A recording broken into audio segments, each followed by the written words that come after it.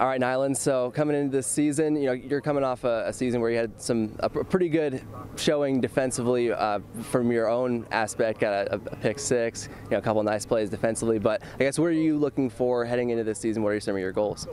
I'm just looking forward to just having a better season, just helping the team win some more, and just building as a team, and just being great. Having a better season than what we did last year. I believe that we should definitely have a better season. Yeah, and so I guess what's gone into that since the spring? What have you guys been really working on and focusing on ahead of the start of the season?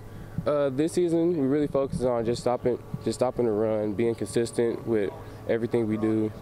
Last year I think we just had highs and lows, so just trying to stay consistent with everything we do.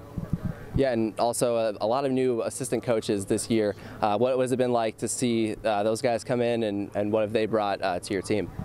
I think it was a good thing, good change. I think we just brought a lot of,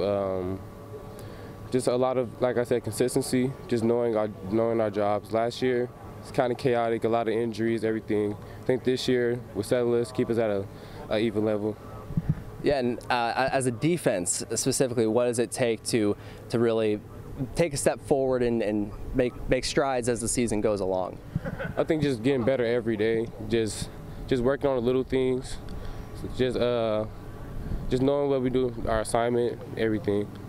Is there anything specifically with your game that you're focusing on and you want to see growth in as the season goes along?